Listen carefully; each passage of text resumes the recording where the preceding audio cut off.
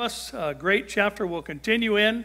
So would you please welcome tonight the incomparable Don Stewart.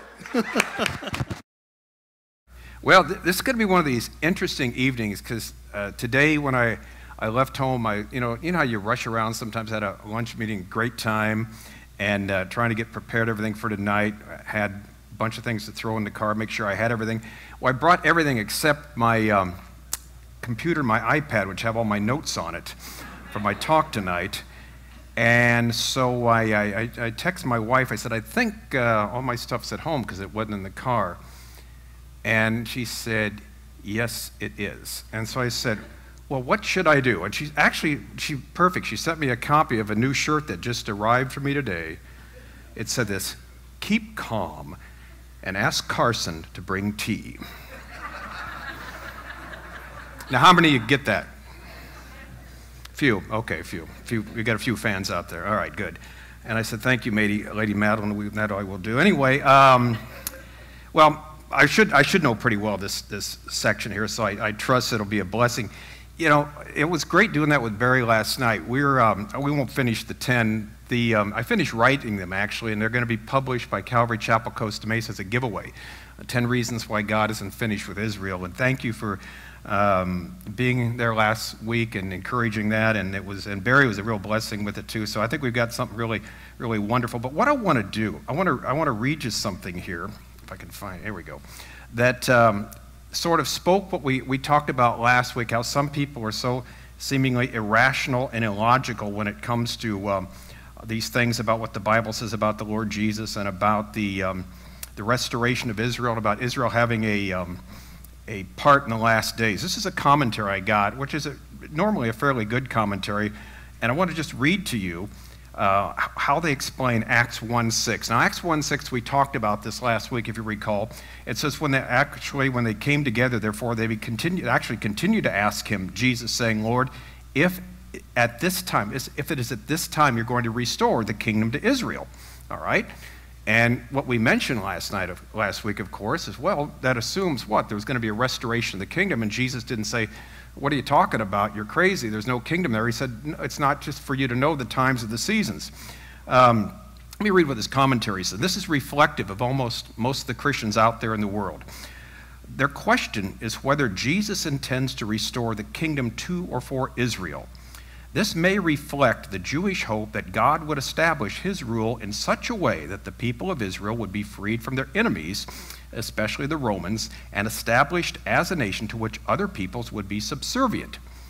If so, all right, that's what they were asking, the disciples would appear here as representatives of those of Luke's readers who had not yet realized that Jesus had transformed the Jewish hope of a kingdom of God by purging it of its nationalistic elements. In other words, the disciples hadn't realized yet that Jesus wasn't going to bring a literal kingdom back to Israel. Well, in verse 3 of Acts 1, before that, it said he'd been teaching them for 40 days. 40 days about the kingdom of God. And then right before he leaves, they ask him, is it going to happen at this time? So you don't need to know the times of the seasons. Well, according to this, no, Jesus never taught that. And this is what we're up against, gang. This is the thought processes of people literally around the world, the Christian church today in the 21st century, that, like we talked about last week, the clear passages we see in Scripture of God having a future for the nation Israel are denied. They're just, and again, having eyes, but they can't see, having ears, they can't hear, I'm afraid, and so often. But anyway, just reading that, it saddens me to see that otherwise, otherwise a very good commentary on the New Testament, the book of Acts and that, but in other words, they asked the question, but they were ignorant. They didn't know what they were talking about. We here do in the 21st century, they don't. Again, after spending 3.5 years with Jesus and 40 days with the resurrected Christ, they're ignorant and we're not. I'm sorry, something's missing here, something big. All right, Revelation chapter 12. We're going to actually get through some of the verses tonight. We had the introduction 2 weeks ago, or 3 weeks ago, I guess it was. Then last week going through we got 7 out of the 10 reasons why God isn't finished with Israel. But we're going to just press on here, okay? Everybody got a Bible? Revelation 12:1? Okay. It says, and a great sign appeared in the heaven or in the sky, a woman been clothed with the sun and the moon underneath her feet, and upon her head a crown of 12 stars. And she was pregnant, and she was crying out with birth pangs and being tormented to give birth. Another sign appeared in the sky or in the heaven. Behold, a dragon, a great red dragon, having 7 heads and 10 horns, and upon his heads 7 diadems or kingly crowns. All right, we're going to start with just these 3 verses here, and you know, we'll get through a lot more than that. The last couple of weeks, we've talked about the woman here in verse 1, and it's very clearly a sign of the nation Israel. We gave numerous reasons last week why it was. It only fits in the context. And again, in the Christian church today, there's 3 main beliefs. It's either the Virgin Mary, the Christian church, or Israel.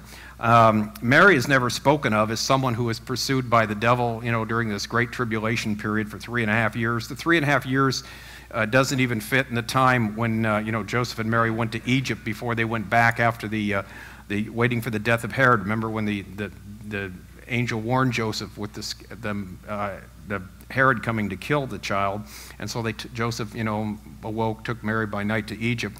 That wasn't a 3.5-year period. So the 3.5-year period does not fit in the life of Mary. And so to make it a literal referring to Mary, who did give birth to Jesus, just doesn't work. And like we said, most Christians today, in fact, this commentary I read believes it's the church. But the church didn't give birth to Jesus. Jesus gave birth to the church. The woman's about to have a child, a male, a child who's going to rule the nations. And that, of course, is the Messiah, the Lord Jesus. Now, remember we talked about 2 weeks ago or 3 weeks ago, then last week, how these observations, it's crucial we know who the players are. And we said the first one, of course, the woman, it seems to be basically Israel. Now, she's got this crown on her head. And we notice interesting, and the crown here, a crown of 12 stars, as it were. The crown here is sort of a victor's crown. This is a different word than the word we're going to get to in verse 3, the diadem. This is a crown like people would often get when they won something, they achieved something. It's not so much a crown like of authority, but a crown, a crown that a victor would have. And the reason we're saying this is because we're going to come to a different type of crown in the 3rd verse. Now it says, of course, she was pregnant and cried out with birth pangs here, being basically tormented to give birth. Now, so that's talking about the woman. We've established how important it is that the woman equals Israel, the nation of Israel. Now, here we have in verse 3, and another sign appeared in the heaven or in the sky. Okay, so we got a second sign. Now, remember, the first sign, we didn't want to miss this in chapter 12, verse 1. This was a great sign in the heaven. This second sign is not a great sign. Please don't miss this. I mean, every word's there for a purpose. The adjective great is not describing the sign. All right, this is another sign, but it's not a great one. The first one is the appearance of the nation Israel, of course. And what is the second sign? Well, another sign appeared in the heaven, and behold. All right, we've talked about this before. Whenever you see this little phrase, and behold, in your New Testament, like I said, the science of linguistics has made strides, light years, the last 20 or 30 years. And one of the things that was discovered is this little phrase here. Whenever it's used in the New Testament, when it's introducing a character, it's always introducing a main character coming on the stage. In other words, it'd be like if a play was going on, someone would, the lights would shine, and this person is going to be a main character of the play here, of the drama. So whenever that happens and a character is introduced afterwards, this is something important, something huge, something we're to pay attention to, but it's not a great sign. So it's interesting. You're to pay attention to it, but it's not the same type of sign we have here as with the woman in verse 1. All right, so it's, behold, he's called a dragon, great, having a great red dragon, having, 7 heads and 10 horns, and upon his heads, you've got these diadem type crowns. English word, probably diadems. It's different English words to try and translate it what it is. The Greek word is diademata. We get diadems, the Latin word diademata too. So the diadem speaks of a crown of rulership, a crown of authority. As opposed to the crowns that the woman had, this is a crown of someone who is claiming, who is claiming authority, or who will try to exercise or rule with authority. Now this is the dragon who is attempting to do that. And of course you can argue he's the ruler of this, the prince of this world right now, the ruler of the world as we live in this fallen world in some sense. It's Jesus, remember, what was it, the night of his betrayal, the prince of this world comes and finds nothing in me. So And so we're introduced to this character. Now, what this does here, which is real interesting, it introduces us to a personage who has been with us through all the pages of Scripture, from the 3rd chapter of the book of Genesis all through the Old Testament to the temptation of Jesus. And now we're going to find in the book of Revelation basically a full explanation of this character, the more full one. The word dragon is used of him. The word dragon is only used about, I think, a dozen times in the New Testament, all in the book of Revelation, and all referring to Satan here, the angel that became the devil. Now, he is described from us, and basically as we go down a few verses there, in verse 9, it talks about who he is. He's called, he was cast down, the dragon, and notice what it says about him. The great dragon, the great one, the serpent, the ancient serpent, the one who is called the devil and Satan, who deceives all the inhabited earth. All right, so what we finally have here is a full definition or explanation of this adversary of the Lord. And we mentioned this before. The word Satan or the word devil means the adversary. This was an angel, we know from Isaiah 14, Ezekiel 28, as we read the context there. It starts talking about two human kings, the prince of Tyre and the king of Babylon, in these two contexts, Isaiah 14, Ezekiel 28. But then it goes on to describe a personage that wouldn't fit any type of human leader. And so you can either say, A, it's, the writer there, using, hyperbole in the language, trying to, explain the evilness of these people, or it's talking about somebody else. And it seems to be, the best answer seems to be, it's giving us some insight into the original fall of this personage, who is, as we talked about last week and a couple weeks before, who has been part of this great cosmic battle from the beginning. Because one of the things we said in this chapter, why it's so important, the entire battle from day one, from planet Earth, from the Garden of Eden, to today, to the future, to Revelation chapter 12, is based on a struggle between God and this particular personage and his army of angels, as it were. And so what we're seeing here now is a sort of the fullest explanation of who this person is. And again, with Isaiah 14, Ezekiel 28, what we see is that there was this beautiful creature, this beautiful angel, who God had put in a position of authority, but he did something that was ungodly, as it were. He did something that had never been done before. He brought a different will into the universe, because before that time there was only one will, the will of God. Every creature did the will of God. But he says in Isaiah 14 5 times, I will do this, I will be this, I will be like the Most High.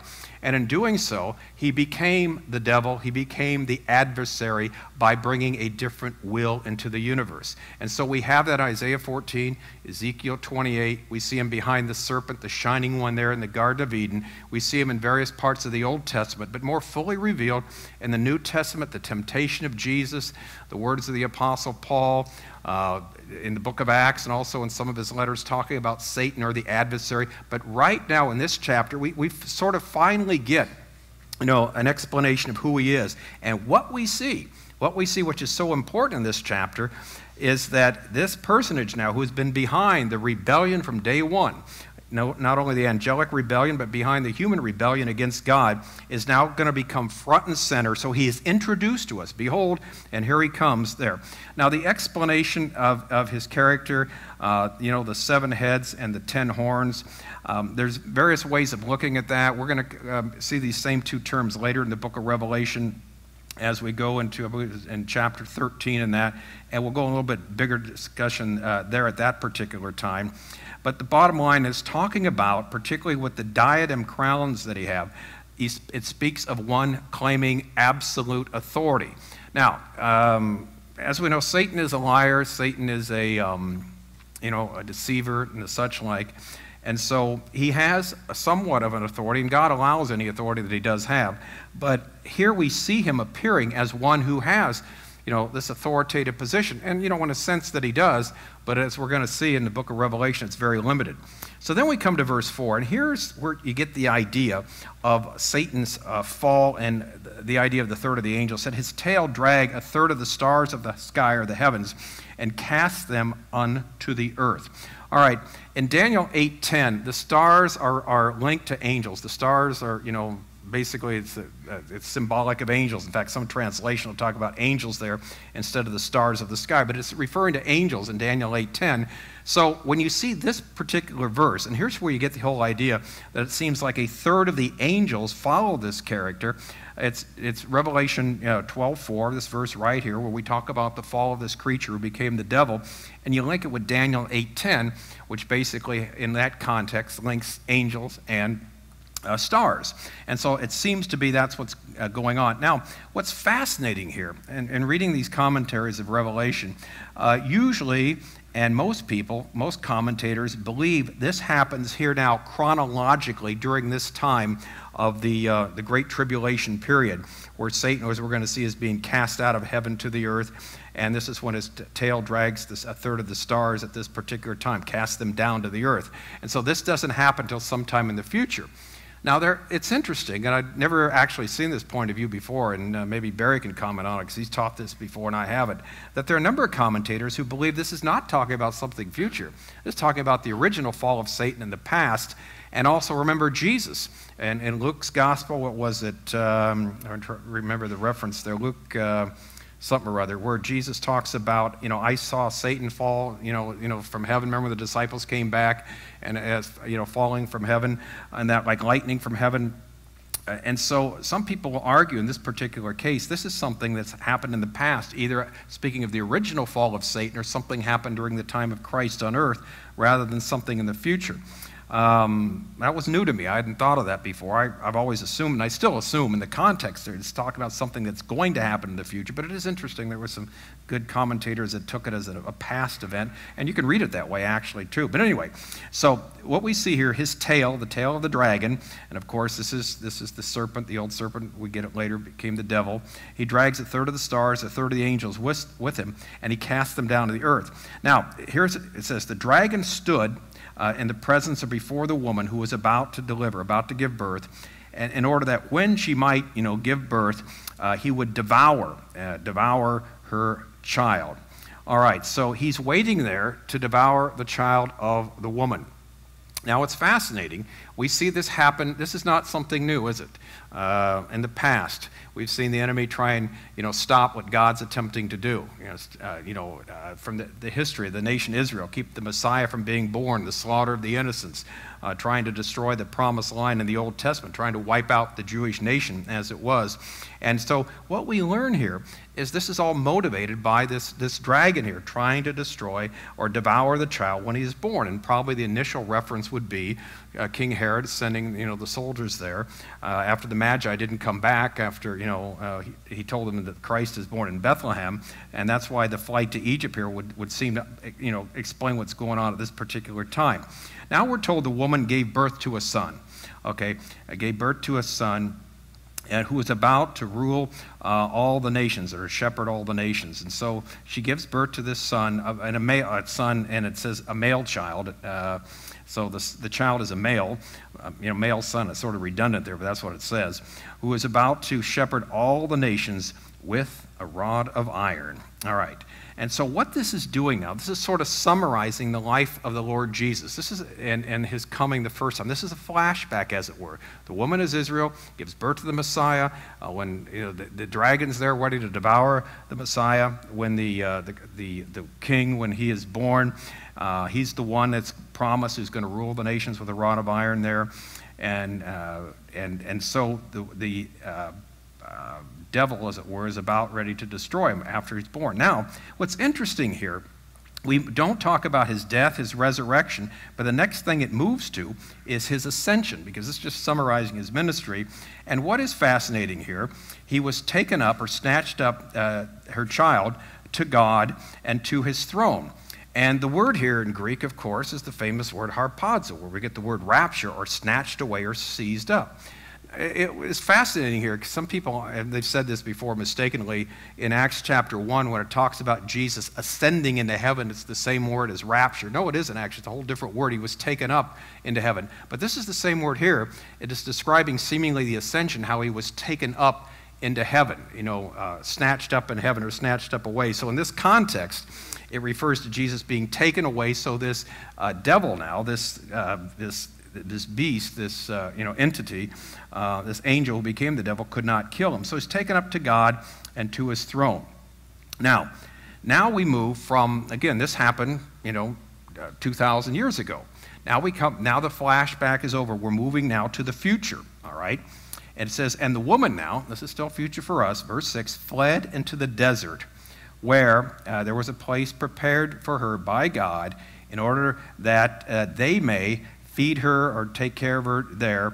And we've got the famous 1,260 days here, which we see over and over again. All right, so here's what's going to happen. Satan's plan from day one has been to try to thwart the plan of God. If he can do that, he would make God a liar. Because God has made promises to Abraham, to his descendants, to you, and to I that are contained in Holy Scripture. If Satan can stop one of those promises from coming to pass, then God's a liar. Because God's promises have to be 100% true 100% of the time. And the easiest one, seemingly from a human level to stop, would be to obliterate the offspring of Abraham, Isaac, and Jacob, which promised would, someday have the promised line and the Messiah himself. And so what we have here in this flashback, and this is why this is so important to understand at this juncture of Revelation, because with the opening here of all the things that are going on, like we get into the various judgments, the seventh trumpet, the sounding of the seventh trumpet, and the bowl judgments coming, it opens our eyes, as it were, to the cosmic battle that's been going on from day one. Now we get the explanation. Now we know what's happening. Now we know what's going on, because this personage who's been behind all this is now revealed. And notice the contrast. The woman is the great sign in heaven. God came through with the nation Israel, and the Messiah was born through Israel, through the nation, specifically through the Virgin Mary, but through the Jewish nation, as God had been predicted. The predictions to David, Abraham, Isaac, and Jacob came true.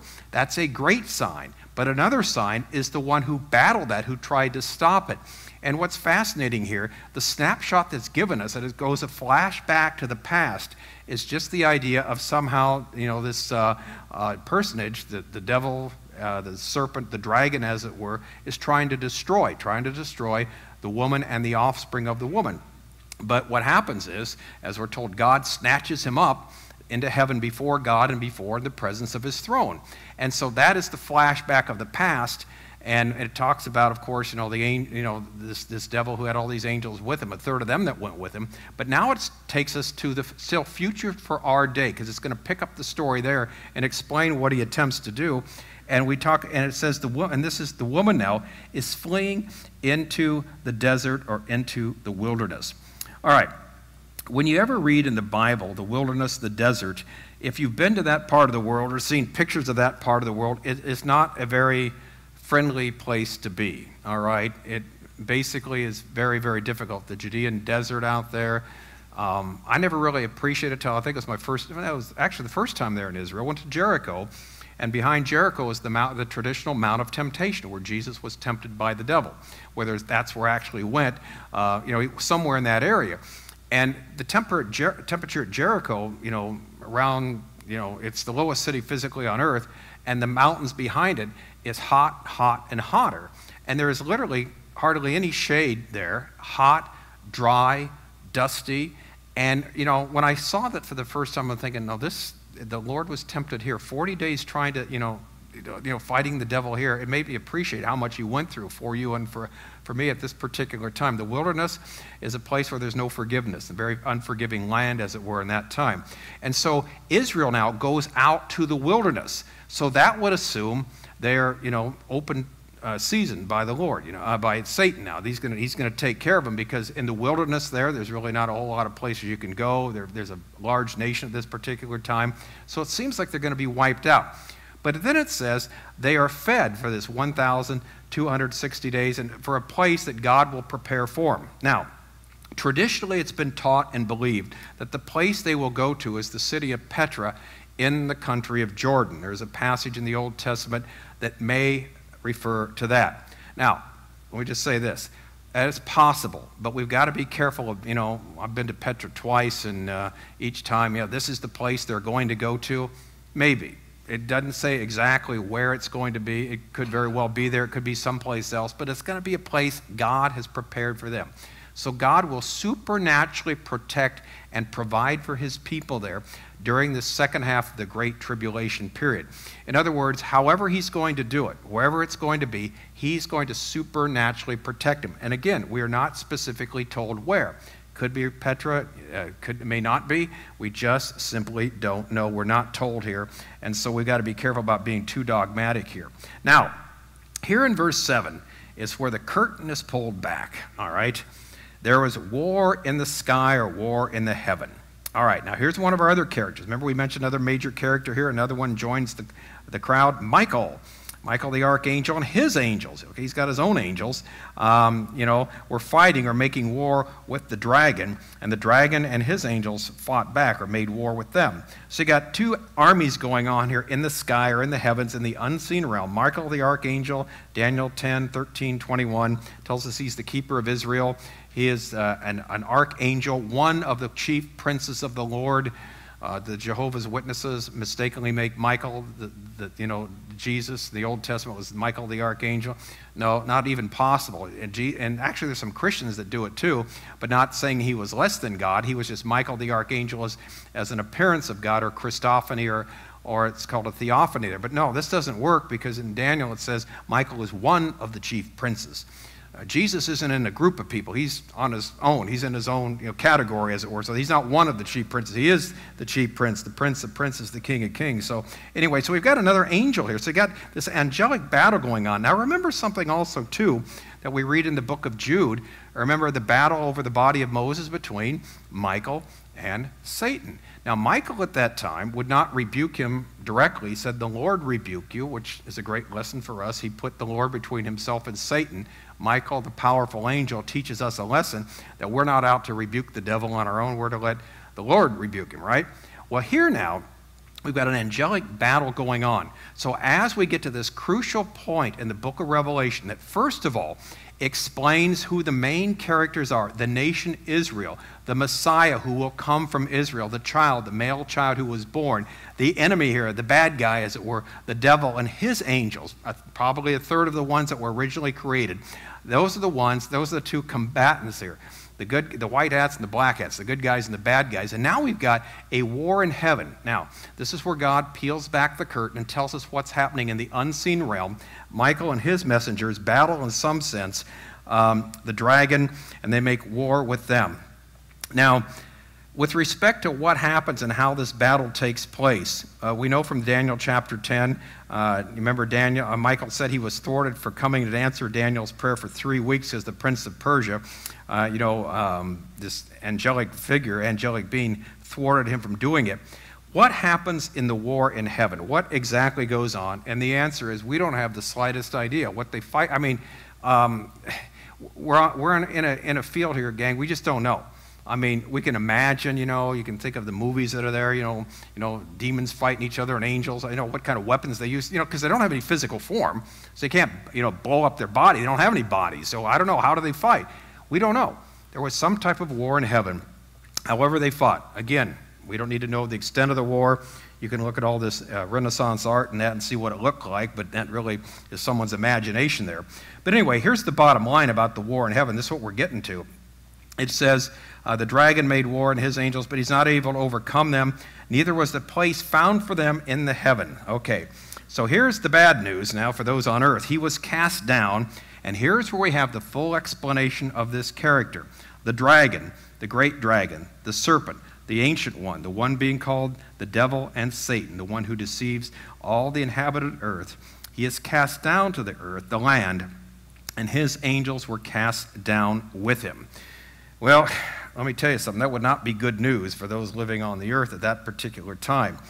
Evidently, the best we can tell from Scripture, they're a heavenly court. They're fighting in the heavenlies, as it were, in the unseen realm. But now it seems the access to the heavenly realm is denied them in some sense, and they're down amongst the people on the earth. Remember in Matthew 24:21, Jesus talked about this period called the Great Tribulation. The world's never seen it before or since, what's going on here. And we're going to see as we go through the book of Revelation from now on, things that in your worst nightmares, your worst dreams, you wouldn't want to be part of, you wouldn't want to see. And this is sort of setting the stage for it. It's telling us this cosmic battle that's been going on from day one, even before the universe was created, is now, instead of being in the heavenlies, it's brought down to this one planet where God actually made life, where God made human life, where God became a human being, where God set his place in the world, particularly one nation, the nation of Israel, the city of Jerusalem, and all that. And now the final battle, the consummation, is starting to take place. But we see the participants here, but we get an insight of who it is and who's been fighting the whole time. And that is this adversary, the devil, the one who's been fighting the people of God from day one, and God himself. And now they are no longer even given limited access, it seems, to heaven. They're cast down upon the earth. And so this is not the time anyone would want to be here on planet Earth when something like this takes place. So anyway, they're cast down upon the earth, and there's no place found for them in heaven. And now, obviously, said, I heard a great voice in the heavens saying, now has become salvation and the power and the kingdom of our God and the authority of his Christ, because he's been cast down, the accuser of the brethren, the one who accuses them before our God day and night. Now, interesting, we've got some other insights now into this character here, which we wouldn't really have known until we get to the 12th chapter of the book of Revelation. Now, we're told in 1 John, if anyone sins, we have an advocate with the Father, even Jesus Christ the righteous. He is our defense attorney. He's advocating for us when we sin. He's the go-between between us and God the Father. Well, why do we need him? Well, here we find out someone is accusing you and I day and night before God. And that is this adversary here. This is the one who is accusing them, the believers, day and night before the presence of our God, night and day. Now heaven's rejoicing. This guy's been thrown out once and for all. Once and for all out of there. Now think of the career, starting, sort of at the right hand of God, cast down from that, still with access to the heavens, and now he's been cast down to the earth. When the second coming of Christ, takes place, we'll get to that in about 8 or 9 years from now. We get to Revelation 19. Remember what happened? He's cast in the abyss, the bottomless pit, and then he's released for a short time, then cast in the lake of fire. His career's going south the whole particular time. But what we have here now is, the heavens rejoicing. Their salvation and powers happen, the kingdom of our God and the authority of his Christ. Why? Well, because this person who's been accusing God's people, you and I, from day one, has been cast out now before God, out of his presence, and he's now been cast down to the earth. And so, woe to those who are on the earth, because remember at this time now, there's not only the unbelievers on the earth, there's the tribulation saints, Christians. People become tribulation saints after the rapture of the church, who have become believers in Christ, who are being persecuted, many of them being martyred. The martyrs were crying out, Revelation 6:9. There's lots of these martyrs, but there's still some who are coming to faith in Christ, who are now really under the gun, because, again, if we believe, and we literally do, we not only believe there's a kingdom that's going to be restored to Israel, there's going to be a literal millennium coming where there'll be a 1,000-year reign of Christ. And who will populate the earth? Those who become believers to start with, in bodies like you and I, become believers during this great tribulation period. They're going to be, the tribulation saints, not the ones that are martyred, the ones who survive, that enter the millennium. But you have to have them alive, too, to do that, right? To populate the millennium. So again now, with Satan and his armies, his minions, all here on the earth, can you imagine how difficult it would be to be a believer in Christ at this particular time? Because what he's attempting to do before Christ comes back the second time is make the Word of God untrue by wiping out every single Christian. He's going to wipe out a lot of them, but every single one on the face of the earth. And so he's cast down to the earth right now. The heavens are rejoicing, but I don't think the believers on earth are that happy at this particular time, the ones who become believers during this great period. And verse 11 is one of the greatest verses of all the Bible. It says, and they overcame him through the blood of the Lamb and through the word of their testimony. And then it says this, they did not love their own lives unto the point of death. That's something amazing. They didn't love their own lives unto the point of death. Now, these are heroic individuals at this particular time. And it's only the grace of God that allows it. Every once in a while we get a question on the radio that says, wait a minute now, These guys couldn't have heard the gospel before, otherwise they'd be getting a second chance. No, it's different. God, once you die, you don't have another chance. But while you're alive, God doesn't preach the gospel to you once and that's it, thankfully, right? How many times do we have to hear over and over again, maybe years and years, people talking at us, pleading for us to come to Christ. And finally, the grace of God, by the grace of God, we became believers. Well, these people here, whether they heard the gospel before, whether they knew Christians, whether they were, family members of Christians, they heard the truth. They knew the truth. For the most part, probably. And yet, when the Christians left the world, they realized what we were saying is true, and by God's grace, they turned to Christ, refused the mark of the beast we're going to see in the next chapter, but they became, the targets now of not only the unbelievers here on the earth that were that are satanically filled with rage, fighting, shaking their hands against the Lamb, but also the targets now of this angelic group that comes to the earth, these fallen angels and Satan. They're now on the earth. And again, just try and imagine how difficult it must be. And of course, we see the martyrdom continues to take place. But we see something else happen here. And this is something that's wonderful.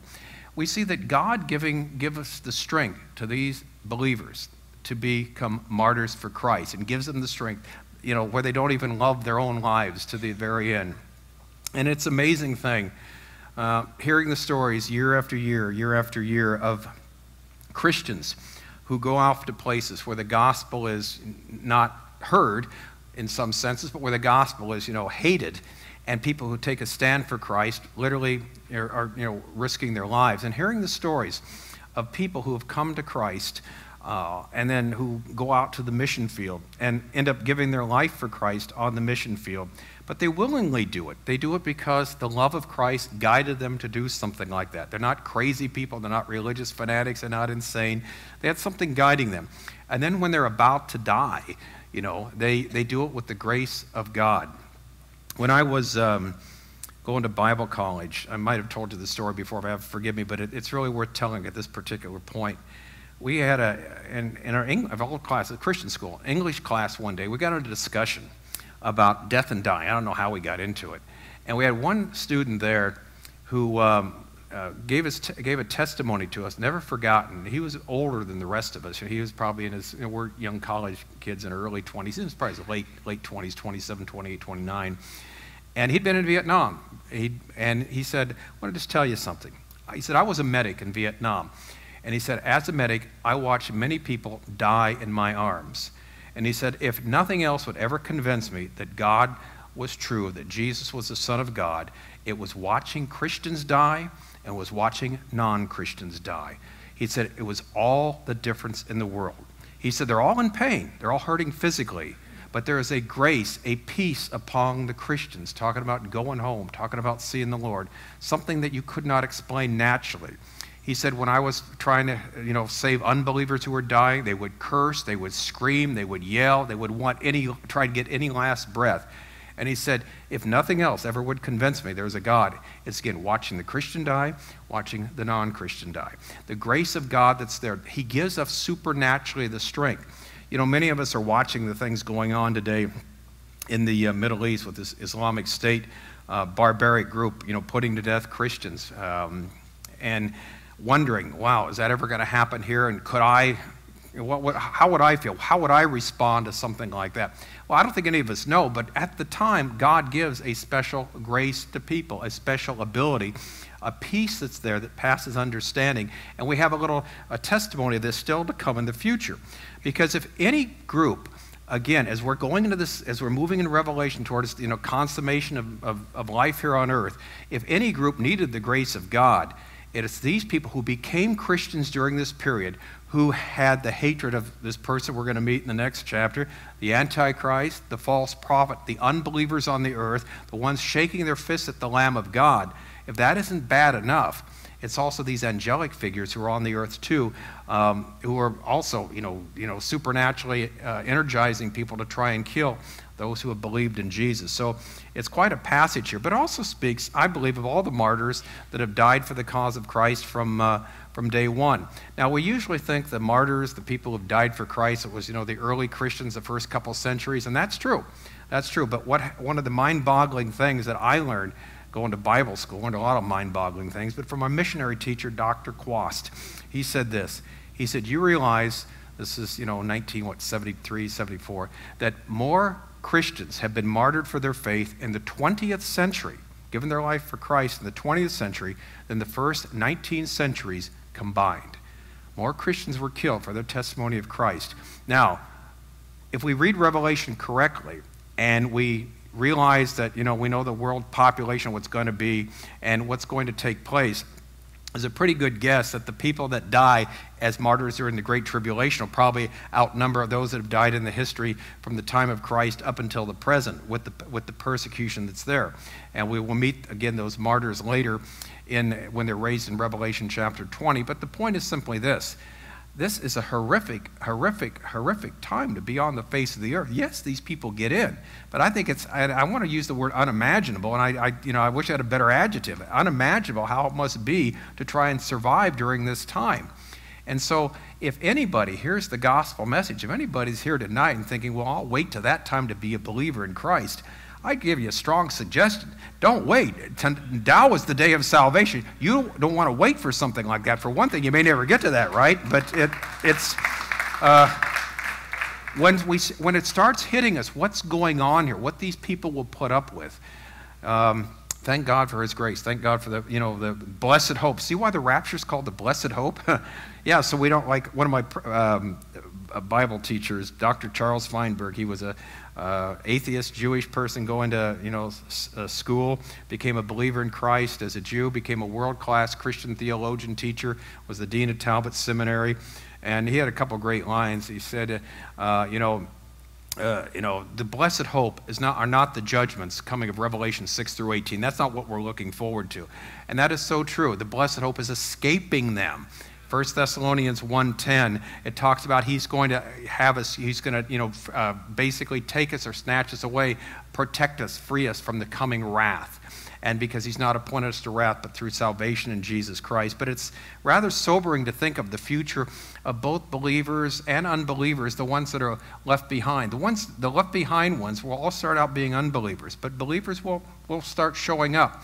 But what they will have to go through is something none of us, and hopefully by God's grace, it won't be any of us, we already know where we're going, will be there at that particular time. So these verses here are incredible, because what it does, it sets the stage for not only what's going to happen in the rest of Revelation, but Revelation 12 basically tells us about the whole battle that's been going on day one. It's almost like, okay, now you've read the Bible up until this point. Now we're going to start, kind of filling the blanks in and tell you who these participants have been, give you a little bit more explanation, the old serpent, the devil, this and that. So now we get an idea what's been happening from day one, where it hits a crescendo now, and then literally from 12 on, it's going to go down, down, down as the judgments continue. And so that is Revelation chapter 12. That's all the time I have tonight. We'll get Barry up here, but it's amazing, isn't it, the things we read and we see in this fabulous chapter that we believe is probably the pivotal, if not one of the most important chapters in the book of Revelation. Because if we understand this, then we understand the battle's been going on from day one, who the participants are, where everything fits in, and how you can tell the players here, thank you, with the proper scorecard. All right, Mr. Barry. Welcome, oh, no, it's Dave. We don't welcome him. Just kidding. You're welcome.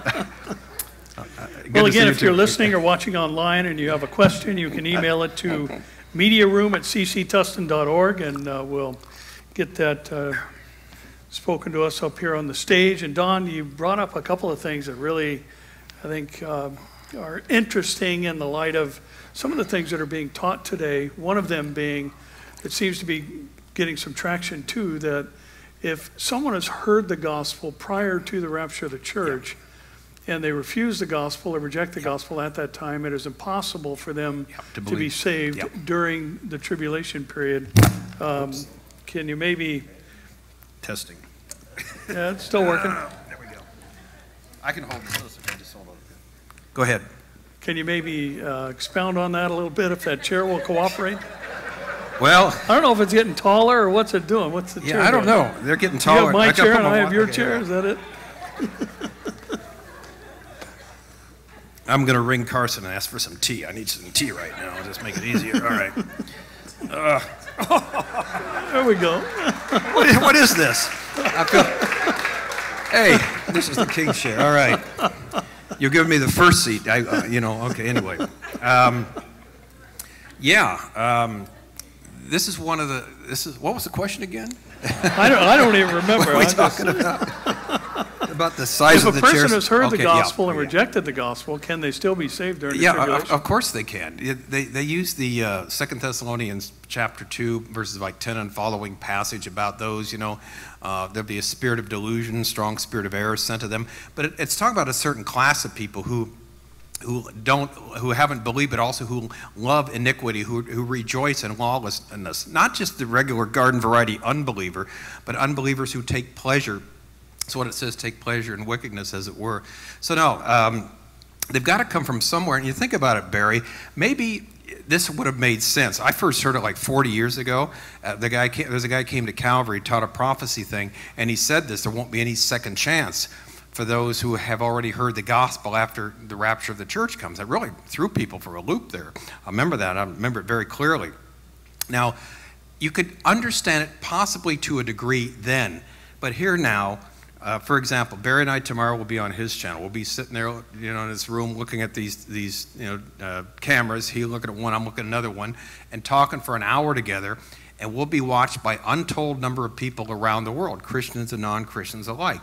So it's going to get to a place, and also Revelation 14:6, there's an angel who's going to preach the everlasting gospel. We're going to get to that at that time. But the world is being evangelized right now with the technology that's there, and so the believers got to come from somewhere, right? Not just people who've never heard. Well, and if there's the massive numbers that are being saved during the tribulation, I mean, again, as you mentioned, with the technology, there's very few people, unlike maybe even a century ago or half a century ago, that haven't been exposed to the gospel to some degree. So, that's one of the major problems with that particular understanding is, why would that be true during the tribulation and it's not true now? Yeah, exactly. I mean, could you imagine that? I mean, how many got saved the first time they heard the gospel? Why are we told that some plant seeds and others water, and God gives the increase? So again, I think that's going to be consistent during the tribulation, that some things that people heard, I think there's going to be a lot of folks that were maybe church attendees and actually weren't born again that'll get saved during the tribulation. Matter of fact, I think that's going to be probably a major source of those who come to know Christ, or those who had a form of godliness but denied the power, which is the gospel. One other thing, Don, that popped into my head while you were talking, especially about Satan being cast down and all the various interpretations of that. One of the interesting things that I've read over the years, I haven't come across it too frequently, but a couple of times I've run across someone, a commentator, who's reporting that if you look back in the history of Israel, there was not this, the nation of Israel, and as God directed them, there isn't a huge record of just people being demonically possessed and all these other things. But when it came time for the Messiah, that all of these demonic manifestations began to present themselves, and people were possessed, and all the things we see in the ministry of Jesus. And now here we are seeing that same thing. And exactly. I think if you kind of work that out to its natural end, if the demonic realm is becoming increasingly active, as it did the first time Jesus came, I think we can assume that he's about to come again. Yeah. So yeah, kind of an interesting perspective. No, that's right, and that's been mentioned before. You're right, you don't see it too often, but the point is this: the demonic activity was there, but nothing like the time when the Lord came the first time, and it's going to be ramped up again, which the things we read in the book of Revelation did that. And the fact that we're seeing more and more of this today, we're seeing things, demonic things, barbaric. Now, these things have always happened, but now they're out in the open, these barbarisms that are there, which seems to be another sign that we're getting close to the end. Agreed. Well, and the violence too. I mean, just the level of it, and the barbaric nature of it, and the actions of ISIS. I mean, this is demonic, is all it is. Totally. It's nothing more. And to see the treatment of people, burning people alive especially, I think is just heinous beyond anything else. I mean, just knowing what a torturous death that is, and to trap children and all the other things that we've been seeing, and to execute them. And now we've got stories. Did you hear that story about them selling vials of blood No. ISIS is draining the blood of the people they're capturing, and there's really? something ritual associated with that. But just obviously, the devil has to be behind these things. And I think we're just seeing more and more evidence that the Lord is about to come for his bride. Yeah. Today'd be good. Yeah. Yeah. We can Amen. handle that. Yeah. We have a question. Yeah, I've got one. Revelations 12, 8, and 9. Being that Satan and his angels were cast down, does he still have access to heaven to accuse the brethren now? Or was he permanently denied access to heaven when he was cast out and took a third of the angels with him? Nor was a place found for them in heaven any longer. There was no more opportunity. And, Don mentioned the fact that there are some commentators who see this casting down as the initial fall of Satan, the dragging of a third of the angels with him. And I think there's good reason to maybe see it as both. It's pointing back and it's pointing forward, because there is a time where Satan was cast down, if you will. He fell. He was perfect in wisdom and beauty. He became apostate or perverted, or however you want to phrase it. And then also we see this final casting down of heaven, where he no longer has access to accuse the brethren night and day before the Lord. One of the things we mentioned a few weeks ago on Sunday in one of the Psalms we were looking at is, I think we need to remember, Satan doesn't need to make up stuff about us to accuse us before God. All he has to do is tell God the truth, Yeah. and therefore we have an advocate with the Father, thankfully, Jesus Christ the righteous. Don? Any longer, so it assumes they were there, and if still the future, the accusing of us, that's why we need the advocate, right now happens day and night. And as Barry said, it's not that he has to make up stuff.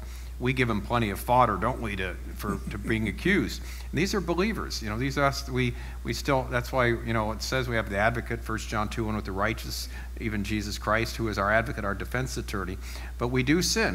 He will, that's why we confess. And so, yeah, he is still there. He's working big time there. He was thwarting the ministry of the Apostle Paul. Remember, Satan hindered him doing this. So there's no evidence that Satan was inactive sometime during the time after Jesus, died, rose again, ascended to heaven. The book of Acts certainly shows his activity. Paul's writings do. And Revelation also gives us further insight into it. There's mention of Satan, different manifestations. I mean, he's an angel. He's a serpent, he's a dragon. I mean, all these characters or all these manifestations, what's going on here? I mean, where does, dragon come from? That it looks like a snake, or what? And was he literally a snake, or he from an angel he became a snake, or what's going on? Yes. Yeah.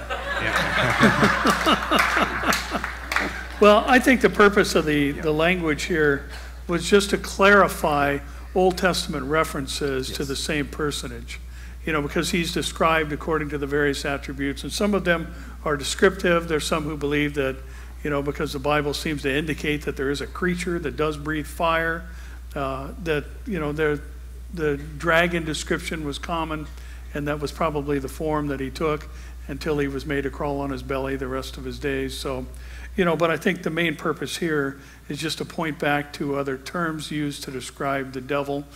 Some have made the case that there's some 29 different descriptions of the Antichrist throughout the Bible. So, I think that's basically the same thing, just to bring clarity to who exactly is in view here that was cast out of heaven, not necessarily to make an attachment to So any does he one of have the power descriptions. to change? No. No. It had nothing to do with what he looks like. No, I think it's a lot to do, just like the Lord is described as, he's got feathers and we hide under his wings. Well, we know he doesn't. And, that's just a figurative language to give us something to relate to. And I think that's the same case here. Yeah, describing his character, like the ravening, roaring lion in 1 Peter chapter 5. He's not a lion. He's not a dragon. He's not an angel, as it were. Who he is, he's a personage, a being. Well, he's not an angel of the Lord, angel of darkness, but angel just means messenger. But he has no physical form. But these are explanations of his character, his person, so we can best understand who our adversary is in terms, you know, like Barry said, the dragon, the fire-breathing creature, the slithering snake. Most people don't like snakes, right? You think of a roaring lion, evokes fear in us. And so the different analogies, there, he's right, something like 33 different analogies of this man of sin, this Antichrist that's coming on the Bible gives, so we can have an understanding of his character, his person, not just what he looks like, because he has no physical form. He can, you know, he's spirit being, as it were. And so, you know, like God, he's a spirit being that doesn't have any corporeal form, but this explains the best we can understand who he is. And looking at what the text actually says, the devil is diabolos, which is a Greek term, which means the accuser or false accuser. And Satan is an Aramaic term, which means the accuser as well. So, you know, I think the Lord is just wanting us to make sure we know who's getting thrown out here. Yeah, the slanderer, yeah. Talks about Satan with the 10 horns, and I was wondering, is that the same as the 10 toes on the statue that Nebuchadnezzar saw in his dream? And do people still hold to the theory that the 10 horns are actually the 10 countries of the European common market? Has that gone away? Well, the common market's gone away. European Union's the new flavor of the week, isn't it? The last, 25 years or so. But you equate the 10 horns with the 10 toes, the 10 kings there, and 3 are, deposed? You know, I think there's a relation there, obviously, because you have to track back to Daniel and most of these, indications that were given here, the kings and the horns, and there's like language and all that, So there's various interpretations. One, I think it's interesting that the 10 toes in Daniel tell us that there is some type of coalition that's formed, and it's not completely the Roman Empire because it's iron mingled with clay. And so it's a very loose coalition because, iron and clay aren't going to adhere to one another. So, it's a weak coalition, if you will, but it's spearheaded by those iron legs that are representative of the Roman Empire. Some interpret this dragon that has 7 heads. Some, and maybe you can add a little bit to this, Don, some see this as since we're talking about the whole of the history of the nation of Israel, some see this as the 7 nations that have persecuted Israel throughout their history, beginning with the Egyptians and the Assyrians, then the Babylonians and the Medo-Persians and the Greeks, then the Roman Empire, both in 2 forms, the first and then the second form, which is like the 4th beast that is like no other in the book of Daniel. So, there's various interpretations and various ways to see it. Yeah, and I also read somewhere that the seven crowns are 7 hills of Rome. I don't know how they got that combined. That's how I think that's how they came with the theory of the next Roman Empire, because of the 7 hills of Rome, and they equate the 7 crowns with that. I don't know. People bring up all kinds of stuff. It's not. There's a lot of different possibilities. It's not that clear. And like Barry mentioned, some believe it's the 7 enemies, the 7 kingdoms that have opposed Israel. That's one of the points of view. Some it's I don't know. That's why I didn't say anything about it. I'm not really sure. Yeah, and you've got the 7 hills. Yeah. The city that sits on 7 hills. There's multiple cities that are described as the city of 7 hills. Rome being one, Istanbul being another. And I think that's interesting that those are the 2 capitals of the Roman Empire, which gives pretty sound evidence that, this is going to be, some type of formation of the old Roman Empire, which is consistent with that of Daniel 2, the 10-toed statue. I just wanted to say, Pastor Don, you said you didn't have your notes tonight, and you really did a good job without your notes. You're too kind. Maybe I ought to lose them every time. So no, it was excellent. And also, Pastor's perspective today was really good. Well, thank you, Carolyn. Thank you. Appreciate that. Okay. And I wanted, last Thursday night, you mentioned the fact that you said ISIS you thought was a blip on the radar. Definitely. I just wondered what you thought was going to happen with them. Well, we developed a little bit last week. Maybe we'll talk about it a little bit more tomorrow. This article, we should mention too, if you get a chance, please read it.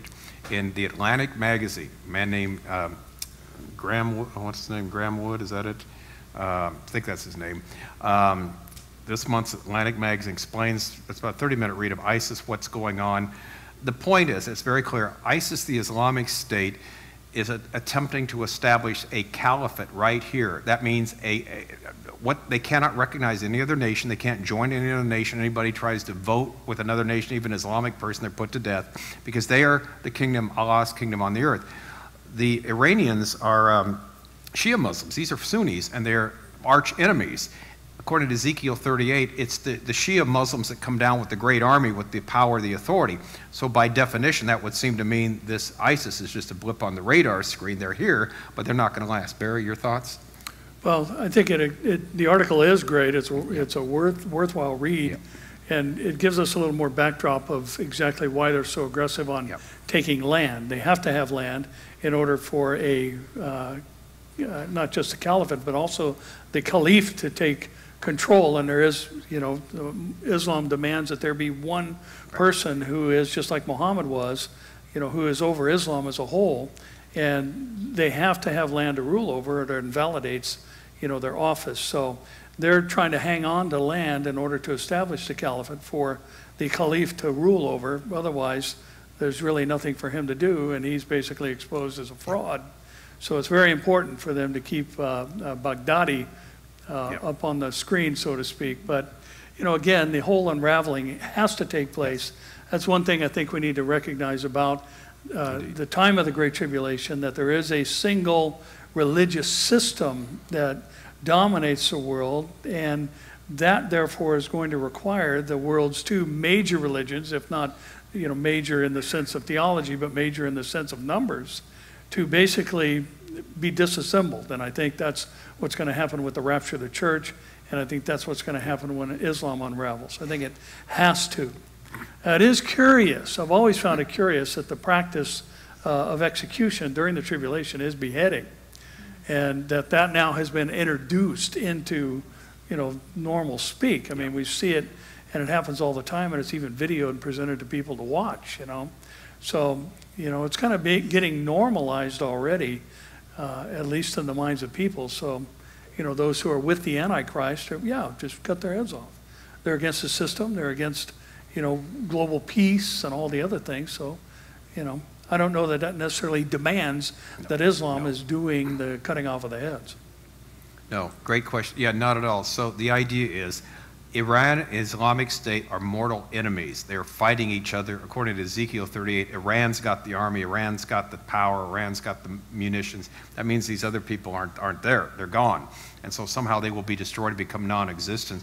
And like Barry said, Baghdadi's supposed to be this caliph, the final ruler there, and he gets knocked off. And again, they can't join with any other nation, any other Islamic nation. They have to conquer all these people. Saudi Arabia, they got to conquer Egypt, got to conquer, Jordan, Syria, the rest of Iraq. They're not going to be able to do that. They're well financed and fairly large, but not compared to what's in the area there. And so they're a blip, a big time. Well, the article also says, one of the reasons that they're killing other Muslims is because according to Islam, there's only one law, and that's Sharia law. And if you recognize any other type of governmental system, or if you even are willing to operate under it, then you're apostate, and therefore you are deemed to be executed according to fundamental Islam, and that there can only be one ruler and there can only be one law, and it's Sharia law, and everything else makes you an infidel if you follow after or fall under any governmental system. True. Billy, you're up. Hi, fellas. Good evening. Good evening. Evening. This is a fundamental thing. It might help somebody out there who's not heard it or has heard it. In Matthew 26:42, you remember Jesus was in the Garden of Gethsemane. He cried out, not my will, but your will. And then the next day while he's on the cross, he cries out, my God, why have you forsaken me? And we know that Jesus never sinned, but the teaching is that God cannot look upon sin, and that God the Father turned away because he couldn't look upon sin because Jesus had just taken all the sins of the world upon him. Well, Isaiah 59:1 and 2 reads, behold, the Lord's hand is not shortened, that it cannot save, nor his ear heavy, that it cannot hear. But your iniquities have separated you from your God, and your sins have hidden his face from you, so that he will not hear. And so this person challenged the fact that that had nothing to do with Jesus crying out, my God, that God did look upon Jesus. And anyway, clarification, that's what I'm seeking for those who are wondering about that. You don't want that? No. It's your turn. Should I withdraw? No. It's Not a at all. question. But I'm deferring. You know, actually, we're going to talk about this very thing on Sunday. We're going to take a look at Psalm well, there we go. 32, and we're going to see basically, you know, the difference between one, our salvation and being the chosen people of God, and our blessability, so to speak, or our effectiveness. And, you know, what Israel had sacrificed, and they are distinct in the sense that Israel rises and falls as a nation. They are the chosen people of God. That's why the sin of one would impact others. When David took a census, others died for that, you know. So again, God is talking about, when he's talking about the nation of Israel, turning his face from them. He's not going to look on them with favor anymore. And so therefore, you know, the face, and this is one of the things we'll talk about on Sunday, the face, and we talked about this last week too, now that I think about it, the face speaks of one's character, one's nature, one's countenance, and God is saying, my countenance toward you is going to change because of your iniquity. And therefore, I'm going to deal with you differently, though, you know, you're not going to forfeit being my chosen people, but you are going to experience the consequences of the loss of my favor. So, you know, I don't think we can look at this as saying God, otherwise we'd have to say God is basically eliminating Israel as his chosen people because of their sin, and that becomes problematic for us as Christians as well. An individual who is in sin and he hasn't confessed the sin yet, you know, John says, if you are faithful to confess your sins, he's faithful and just to forgive you and to cleanse you from all unrighteousness. And so he can't have fellowship with you if you're in sin and you're not confessing. That's the equation that I have to this question. Therefore, if I sin, does God turn away because he cannot have fellowship with sin? And with Jesus Christ on the cross, took the sins of the world, and then God the Father, you know, so that's kind of a thin line, and I'm hoping you guys can kind of... Come Sunday morning, Billy. Barry will answer all those questions, right? Yeah, again, I think the issue is more of intimacy, you know, because David, when David had sinned greatly against the Lord, Yes. you know, just like with we as Christians today, David said, my vitality left me. Yes. He said, your hand was heavy upon me. Yes. And so that tells us that God is still interacting with his creation, but or his children, but he's interacting in a different way. He's interacting in a sense of discipline. And this is what David was talking about. And then David said, as soon as I confess my sin, as soon as I acknowledge my iniquity, everything turned around. Everything began to change. Okay. So the fact that God was still pressing down on David showed us that God had not drawn his attention away completely from David. He was just dealing with him differently. Don, I'm out of town, and where I'm going to be is where I was last Sunday when this challenge came, so I'll have to get You can listen online, that's all right. Technology will allow that to happen. Yes, yes. All right, let's all stand. Father, again, we're so thankful for your word, and thank you for that which we learned here tonight, God. And again, as we ask every week, Lord, may this stir us up to love and good works, especially the good work of preaching the gospel. And help us to go out in this delusional world today and speak the truth in love, and do so that others might be saved. And God, use us for your glory in all things. We ask it in Jesus' name, and all God's Wednesday night warriors said, amen.